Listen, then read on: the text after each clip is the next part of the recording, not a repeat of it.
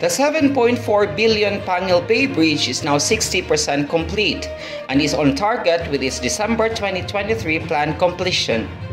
Also considered as the Bridge of Peace and Unity, the Panguil Bay Bridge is 3.17 km long and will connect the City of Tangub in Misamis Occidental to the Municipality of Tubod in Lanao del Norte. Pre-feasibility and implementation studies of the said project were done by multiple consultants between 1998 and 2008, while a final feasibility study was finished in 2014 during the term of President Benigno Aquino Jr. The following year, it was then approved by NEDA, and in April 2016, the Aquino administration signed a $100.13 million loan agreement with the Export-Import Bank of Korea Economic Development Cooperation Fund for the construction of the Panguil Bay Bridge project. President Duterte then took office and led the groundbreaking of the project in November 27, 2018, while project construction officially started in February 28, 2020.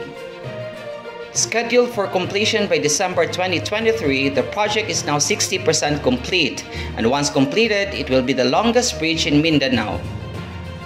Panguil Bay Bridge is touted as the biggest infrastructure project in northern Mindanao, not only because it is considered to be part of the Mega Bridge Master Plan that aims to link Luzon, Visayas, and Mindanao, but also because of the major economic benefits that the region will reap. When finished, it will lessen travel time from 1.5 to 2.5 hours to only 7 minutes. At present, it takes 1.5 hours via the 100-kilometer Tangub-Mulabet-Tubod Road route and 2.5 hours via the Tangub-Kapatagan-Tubod Road. The bridge is expected to uplift the economic condition and encourage growth of tourism between the provinces of Misamis Occidental and Lanao del Norte, while at the same time accelerate the economic growth in Mindanao regions by ensuring seamless transportation of goods and services.